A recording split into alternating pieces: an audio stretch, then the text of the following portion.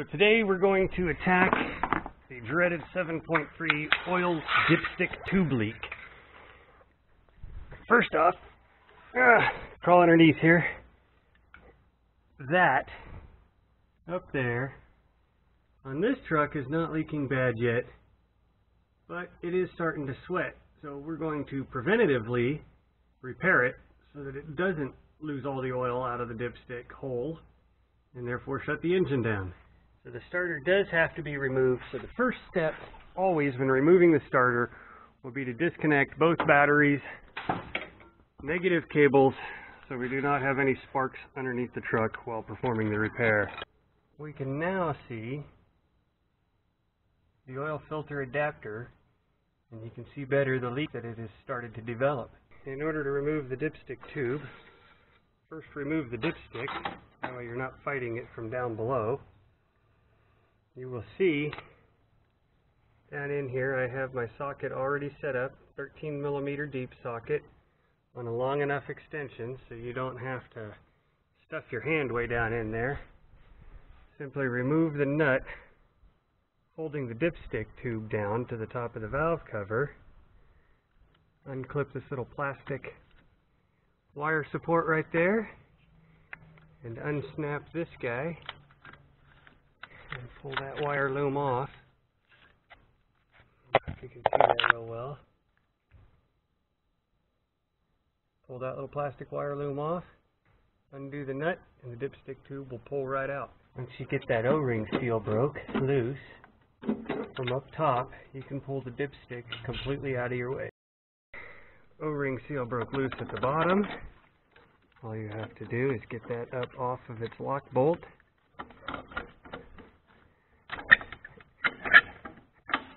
And you can remove the dipstick tube from your way, out of your way, under the vehicle. As you can now see, the hole is empty. One thing you will want to make note of, I have a tool here that I've made that goes into the hole the dipstick tube came out of. You do not want to take this nut off without holding this with a tool. You do not want this to fall inside the oil pan. Then you will have to remove the cab, take the engine out of the truck in order to drop the oil pan, in order to recover the inner piece of this oil dipstick adapter. So the tool that I have made goes into that hole with a spring fit, and once it's in, that tube can no longer go in the hole, but that cannot fall into the oil pan because you can hold it in place. The other thing you want to make note of, on some models there's two ears on this adapter. You want to note which way your dipstick tube is facing. This one is facing towards the front of the engine. Some of the trucks that is rotated and pointing up, straight up the side. So you want to make sure that you note which way it's going. That way when you're done with the repair, the dipstick goes in the same direction it did before you started, or you will not be able to put the dipstick back into the adapter. Just to show you, I pulled back the transcooler lines a little bit to slip my channel locks underneath. It allows you to get the grip on it that you need to pull that nut free. Once the nut is free, get your channel locks out of the way. You'll see that unit fell inside the oil pan, just like I said it would. And the tool prevents it from being all lost. Slide the nut up and over the tool, and then pull the adapter back up into the hole. It's not ideal to have it fall in there because, as you can see, now it's covered in oil, but that'll be cleaned up before we finish putting the kit together. This is what I was speaking of as far as the little bird mouth notches go. If I can get a better light for you. You can see that now the dipstick is pointing straight up, when in fact, on this specific truck, the dipstick needs to rotate forward and go in that notch. So that's an important alignment reminder when you put it back together. Now the next thing you're going to have to do is reach in here. Sometimes you can get it out with your fingers, sometimes you need a pick tool. But you need to remove the factory O-ring from behind the oil pan. That needs to come out and be thrown away. That will not be used when you put it back together. The reason this unit fails is because that O-ring gets oil on it, it swells up, and it pushes out the sealing surface in the back. So the O-ring will no longer be used behind this unit. Now we need to clean up the oil pan and the adapter, wipe it down really good, and get all the dirt and grease off of there. I have cleaned the oil pan all around where the adapter goes through to the outside. Some guys like to spray brake clean here as they wipe it down. I am not a fan of spraying brake clean where it can go inside to the engine oil, so I simply saturate a rag with brake clean and wipe the whole surface down after I've scraped off the big junk that's stuck up there and any oil, wipe it down with a rag. Then I saturate a rag with brake clean and wipe the surface to prepare it for the installation of the repair. Here we have the oily original nut with the flange on it that holds the dipstick adapter together.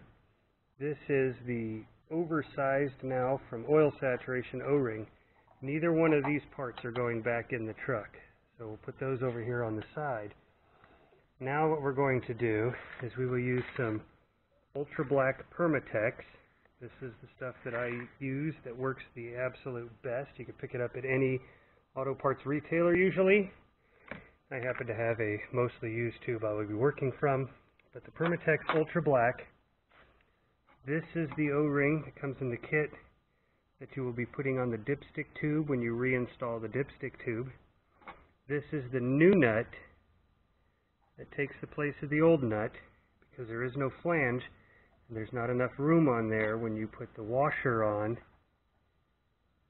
for the nut, the washer, and the gasket.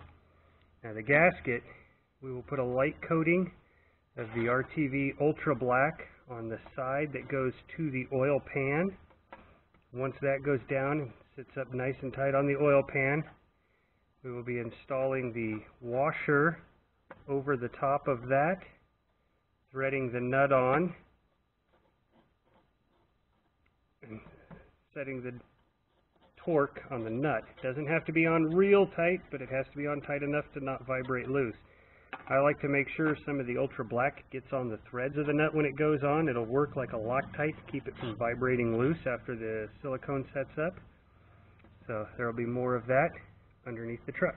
So here is the rubber gasket. We have smeared RTV Ultra Black all along the side that's going to go up against the oil pan. So you're going to want to feed this down your tool.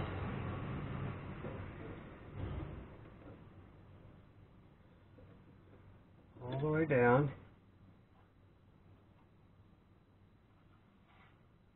And set it into place over the adapter. Make sure it gets a good seal up on the pan.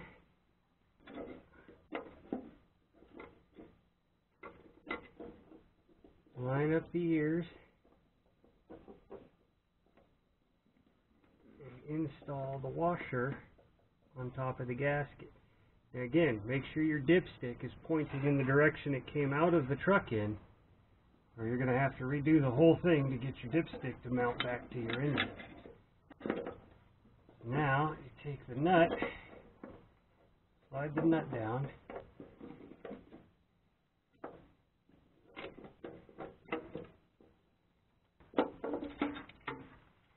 the tool is now ready to come out. This does not move anymore. The silicone has squirted out around the outside of the gasket, telling me that it's down there tight, and the silicone is now going to do its job of sealing the gasket to the outside of the oil pan, and inside around here should be sealed up just as well with the silicone squirting. So now the tool comes out. little bit of pressure, but you can remove the tool from the dipstick hole. Slide the O-ring up the dipstick, get it in its little groove.